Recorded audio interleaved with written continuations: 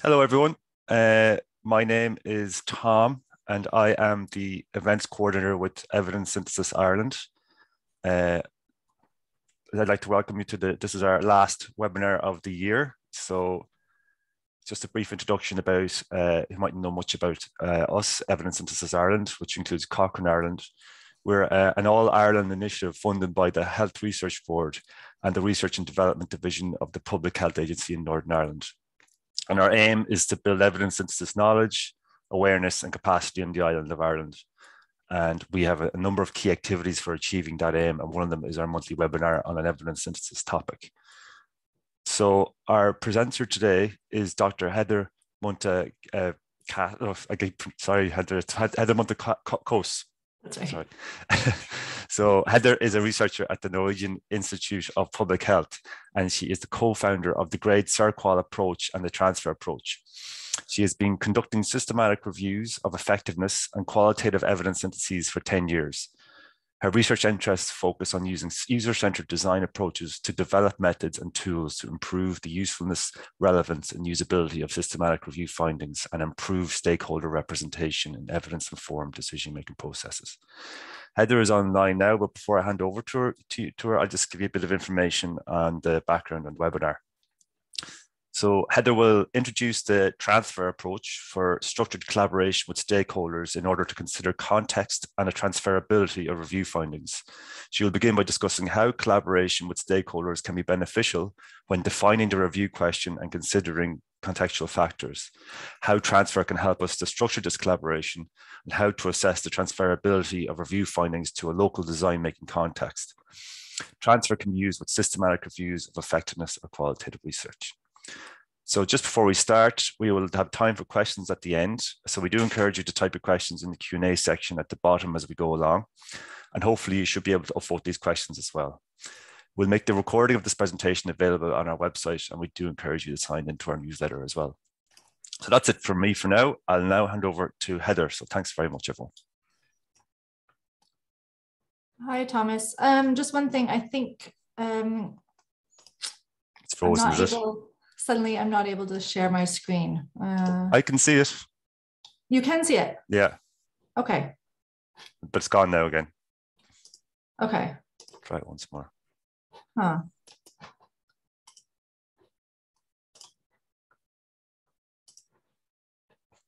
Yeah, there it is back again. Okay. Can you see it? Yes, I can. Perfect. Okay. Great, welcome everybody. Thanks so much for attending today. As Tom introduced me, today I'll be talking about the transfer approach. I'm not sure how many of you have heard of the transfer approach before. I assume because it hasn't been around for a long time that most people are, if familiar at all, not super familiar. I hope some of you have maybe read the papers beforehand, but if not, I will list the references at the end of the talk. So the transfer approach is essentially structured collaboration with stakeholders to consider context and transferability of review findings. So this project actually started about 5 years ago when my colleagues and I, who work really closely with commissioners of systematic review and decision makers in the Norwegian context, were getting a bit frustrated because we were receiving feedback sometimes that the commissioners didn't feel the review totally answered the question they were interested in, or they found that perhaps some of the review findings, or they suspected the review findings may not be applicable to their context, that is the Norwegian context.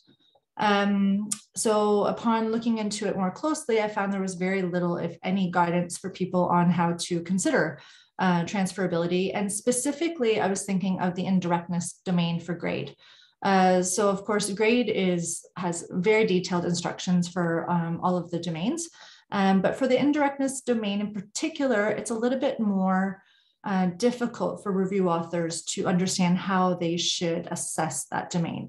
And I know personally, I'm willing to admit to it now, there were more than a couple of reviews where I got to the end of the review and was doing a GRADE assessment, came to indirectness and thought, yeah, this is probably relevant without actually having either the expertise related to the topic, which happens when you do commissioned systematic reviews, or access to the information necessary to make an informed and thoughtful consideration. And so up in all of this, I thought within the systematic review process, we are so diligent and so systematic throughout. We have very transparent processes, but this one particular aspect when it came to how we engage with stakeholders and decision makers and how we consider transferability seemed to be a bit of a black box. So we embarked on a venture to understand how other people were doing it and if there was guidance available. So we did a systematic review and we found that there were a few checklists, but nothing that was meant for social care and healthcare. Only one other thing that kind of gave instructions from the beginning, but didn't really discuss about how to assess it at the end and communicate the assessment. And nothing that had particularly looked at how to fit it in with a grade approach. So this is not a grade tool per se, but we do believe and hope that it will support that assessment. But the focus really of transfer then is to systematically and transparently collaborate with decision makers or stakeholders. And when I say stakeholders and decision makers, I mean anybody who has a stake in the review and perhaps would be considered an expert on the topic. So I'm going to start on my slides, and if you have any questions, please feel free to type them into the chat box. I will hopefully address most of your questions as we go. I'll be building up information, so if I don't address it right away, just wait and see. And then at the end, we'll have an opportunity to discuss any questions that arise. So the transfer approach is guidance for review authors on how to improve collaboration with decision makers in order to systematically and transparently consider and assess the transferability of review findings to the review context. So transferability, you can think of it as the same almost as relevance or indirectness, or there's a whole body of literature related to this terminology. But for the sake of this presentation and the transfer approach, we're talking about transferability factors, which are a subset of effect modifiers that are systematically present in a defined context and are hypothesized, that's a key word moving forward, to influence the transferability of review findings to the context. So when we make an assessment of transferability, we're looking at whether there's a substantial difference between the context of the review question and the context of the studies contributing data to the review finding, and specifically with respect to the a priori identified characteristics. So the context of the review question will often in a Cochrane review be global. You'll be looking at the effect of A on B without specifying any particular setting. For commissioned reviews, as I do, you might have a global question and a specific context. So it would be the effect of A on B, and then a sub question would be, and how do these findings transfer to, for example, the Norwegian setting? So you all recognize this more or less as a typical systematic review process. We establish the need for a systematic review. Either the review authors come up with it themselves or it's commissioned. The review authors will go and look into the topic a little bit if they aren't already content experts. With transfer, we then collaborate with the stakeholders to refine the review question. This is to ensure that we have a mutual understanding of the population, the intervention, the comparison, and the outcome. This obviously for all of you who have done reviews seems like a given. However, who hasn't got to the end of the review and realized that the commissioners were talking about children aged 6 to 21 and the review included children 0 to 18, for example. So a lot can be lost in translation if we're not very specific and detail oriented. And in the same meeting, so this box right here, we're collaborating with stakeholders to refine the review questions. Oh, sorry. Identify and prioritize transfer factors, and then define kind of the review context related to the transfer factors. And I'll get back to that after.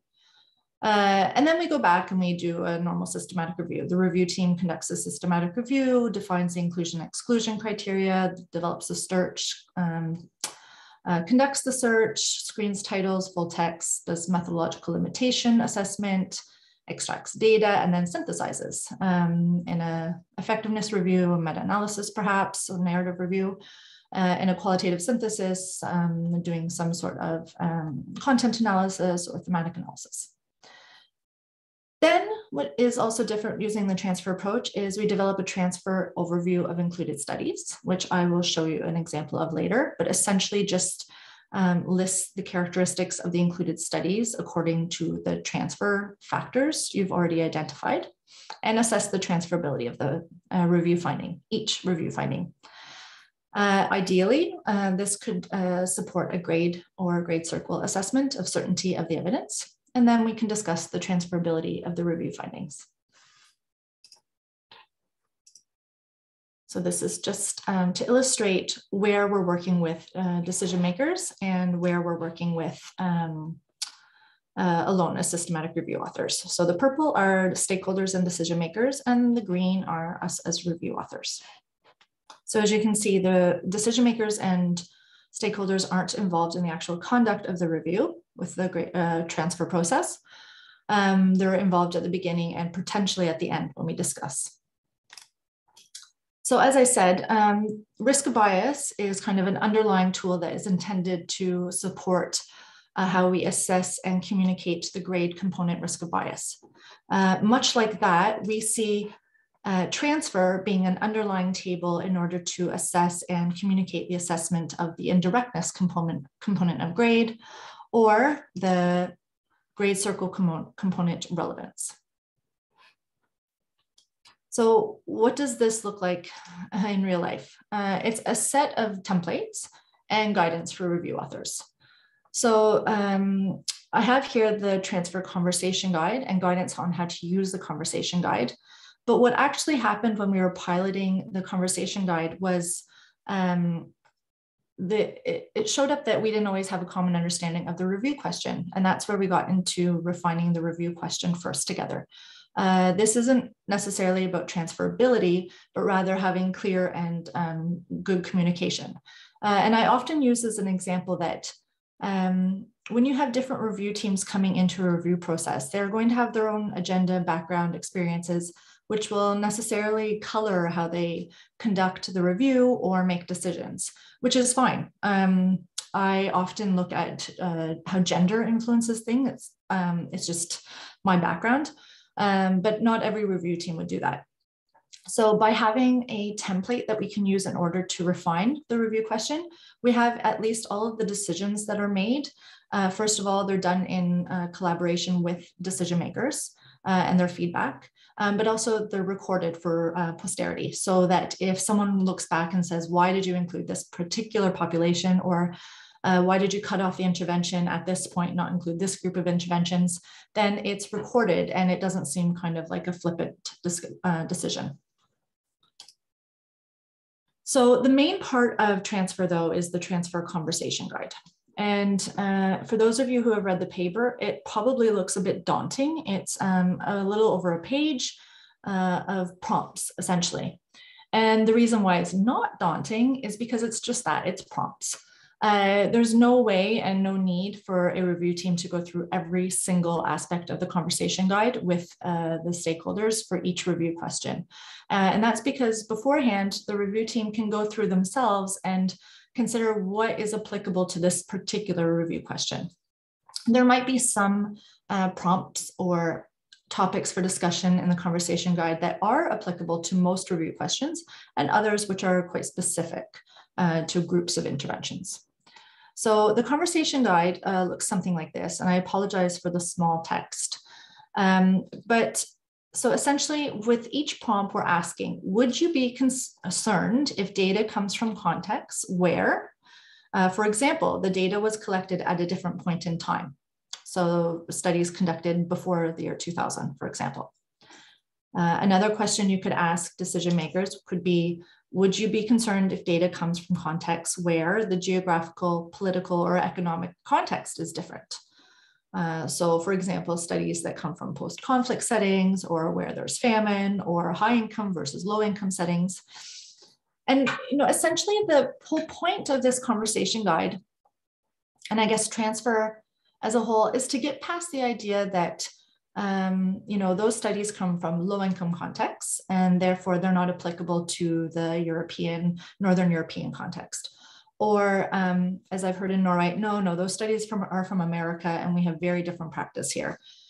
So this is potentially true. There could be studies from an American context generally that are not as applicable to Norway. But what exactly about the American context makes us pause when we consider if these findings are relevant? So let's get away from saying these studies are from America, or these are European, or these are low and middle income contexts, and get into the specific factors. So is it the time that we're concerned about? Is it the political context or the economic context? Or as you go through the list, you can see, is the health and welfare system organized differently? But it encourages the review team and the decision makers to think a little bit more concretely about what could influence transferability. And the reason why collaboration is so important here is because many of us review authors are methodological experts, but probably have less knowledge of a specific question or a specific context. And we need the expertise of stakeholders, decision makers, or other people who could be influenced by the review findings.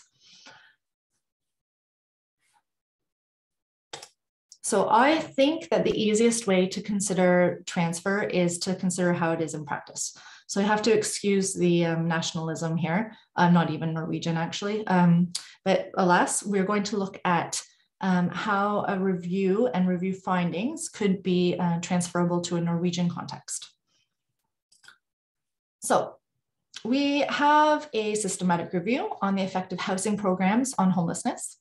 And one of the findings is that housing programs lead to more days in stable housing compared to usual services. We deliver the systematic review, and the decision makers say, yeah, but does this finding apply to our setting in Norway?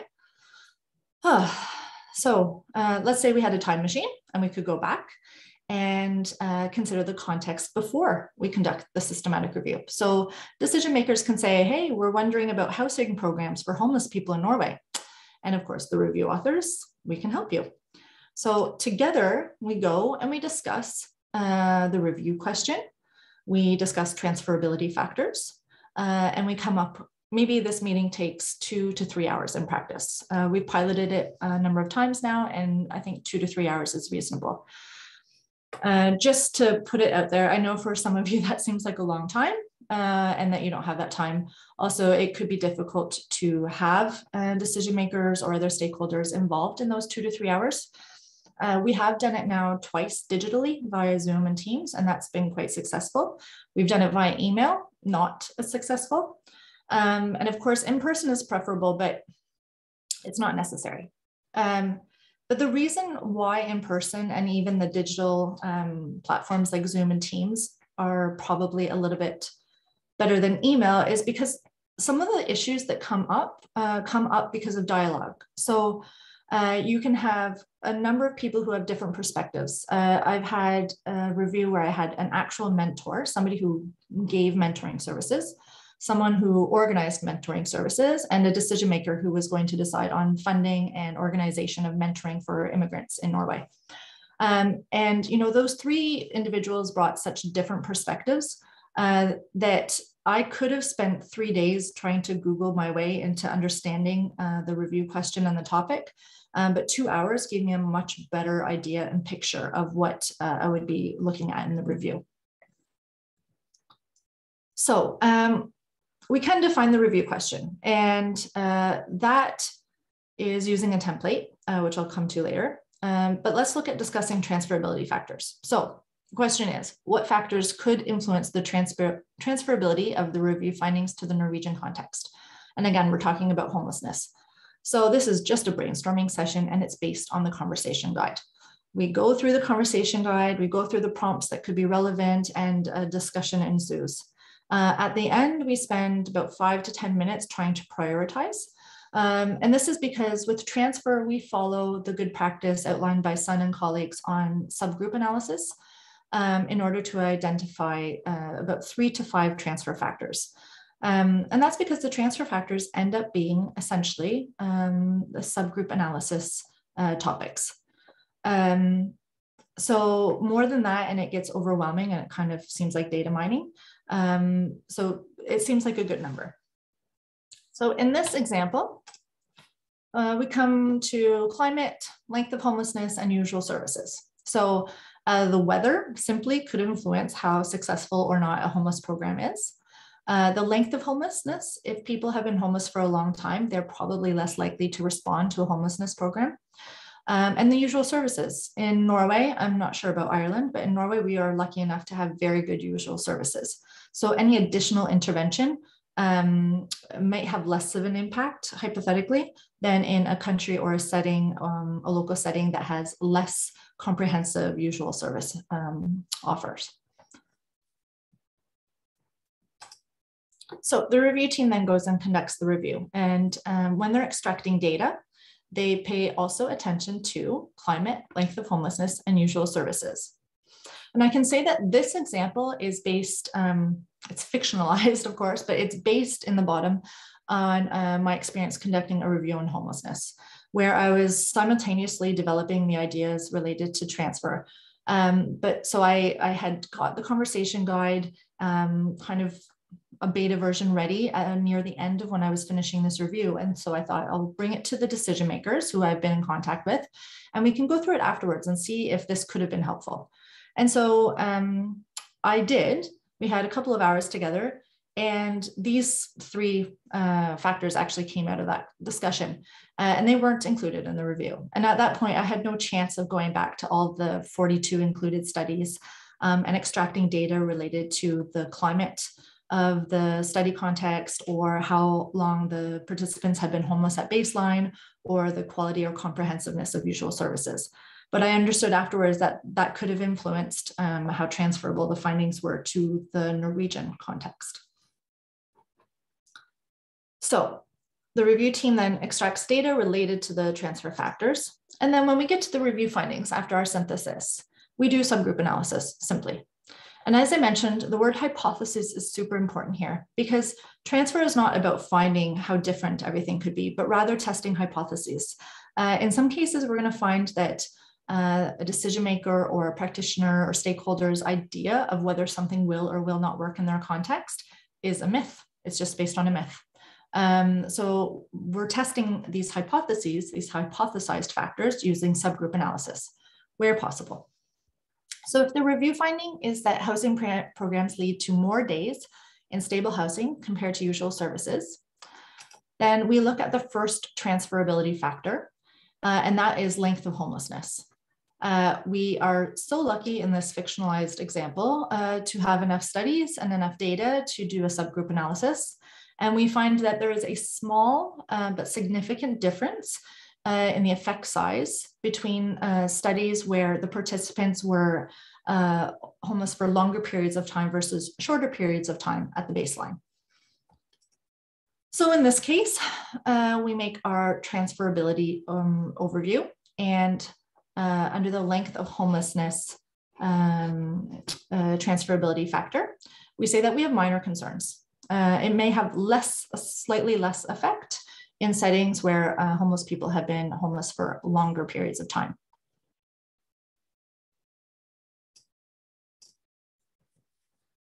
We then go on to the second transfer factor, and in this case, it's quality and comprehensiveness of usual services. So again, so lucky, we have lots of data. We do a subgroup analysis and find out that there is a small but significant effect size difference between contexts where there is a high quality, which we have predefined, versus low quality usual services. And again, we can see that it's the same direction of effect, but we're just talking a small but statistically significant difference. So we go back to our table and we put in, again, minor concerns between the two contexts. Finally, we see that we look at climate as a transferability factor, and we see that all of the studies come from climates that have similar temperatures or seasons to Norway, which is just cold. So in this case, we have no concerns about the transferability. They all seem to come from the same setting, more or less. So we then have a summary of our transferability findings. We have minor concerns for length of homelessness, minor concerns regarding quality of usual services, and no concerns regarding climate. Using this information, we come up with a transfer overview. So if the review finding is that housing programs lead to more days in stable housing compared to usual services, we then have our transfer factors listed here. We have our concerns for each one listed here. You can see here that I came up with an overall assessment of moderate concerns. This probably could have also been minor concerns. That is something that the review team will have to consider and then explain in the assessment. We then have an explanation for each transferability factor assessment and overall assessment. And we include what studies were supporting or contributed data to that particular review finding. So the overall assessment is moderate concerns. In this case, there are minor differences between the included studies and the review context with respect to length of homelessness and quality of usual services. However, the data contributing to the review finding comes from cold climate settings. We don't have any evidence available how the intervention may work in warm settings, which is not important for the Norwegian context. So using this, we propose to then support the GRADE or the GRADE-CERQual assessments. So for GRADE, the indirectness looks at differences in a population, differences in the intervention, differences in the outcome measures, and indirect comparisons, which is not really relevant for transfer. Transfer can't really help there off the top of my head, but it could, perhaps we could look into that further down the road. For GRADE-CERQual, we're looking at direct, indirect, or partial relevance. This is for qualitative evidence synthesis, and so we're not going to go really into depth on this particular slide, but if anyone has questions about using transfer in a qualitative synthesis, please let me know at the end, and I can give you some good examples of where we've piloted it so far. So for example, in this case, we could say that we have, let's assume everything else about these studies is fantastic. We could say though that we have serious concerns. There's minor concerns regarding differences between studies and review context with respect to length of homelessness and quality of usual services, and no concerns regarding differences between studies and review context related to climate. So I don't know about you, but this is a much more detailed assessment of indirectness than I have previously used before using transfer. And it's more detailed and thoughtful and considerate than those I have seen in many other systematic reviews. So as I said before, this was to a local context. We've defined Norway as the context of interest for this review question. However, as most of you know, most of the data will have come from around the world. So we could technically also make an assessment for the global context using all the same information. That would depend on what the findings were being used for. But for example, if we were then going to make an assessment of transferability to the global context, it might look different. In this case, we would actually probably not have concerns about the length of homelessness because a variety of the studies represented less than 1 month to more than 4 years of homelessness. So it was a wide variety of participants involved. We probably wouldn't be concerned about the quality of usual services because the studies represented a range of usual services. However, we might actually be concerned about climate when it comes to the global perspective. And that is simply because we don't know how the intervention may work in warmer settings. So if you are from Mali or South Africa and you're reading the review and you're wondering, should I use these review findings in my setting? We have had a little red flag here that says we simply don't know if it'll have the same effect in your setting as it does in settings that are cold. So as I said, even though this was commissioned for Norway, people in other settings can use it. And so this also comes up as a question often. Of course, we haven't been able to use representatives from every country around the world to give their considerations about transferability. However, it's our hope that in most review processes, the people involved in it are content expert enough to understand the transferability issues, and that these could also apply to other settings. And if not, then at least people who are reading the review from another context have an idea of why the indirectness assessment was made and where there are red flags. So somebody reading this in Canada might say, okay, well, this is great, this applies to our setting, or it doesn't, but they have some explanation for the transferability assessment. So in practice, the review team can present the review findings and say the review findings may be transferable to your setting, but the effect size may be less than the estimated effect size in the review finding. So these are the two papers that we have published related to transfer. Please read them if you want more details. They are available on open access, and I think also on ResearchGate, or if you can't find them, you can send me an email and I'm happy to send them to you. And if you would like more information, or you want to use the transfer approach and would like some guidance, please contact me either at my work or private email, and I'm happy to help you. And I think now I will open it up for questions.